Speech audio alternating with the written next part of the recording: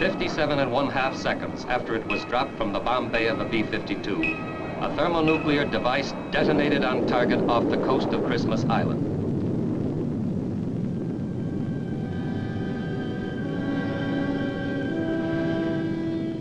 This event started the shooting phase of the longest, the most complex, and quite possibly the most successful series in the history of United States nuclear testing. This particular story is told from one point of view, that of the United States Air Force, and the part Air Force men, missiles, and aircraft played throughout the 1962 test series known as Operation Dominic.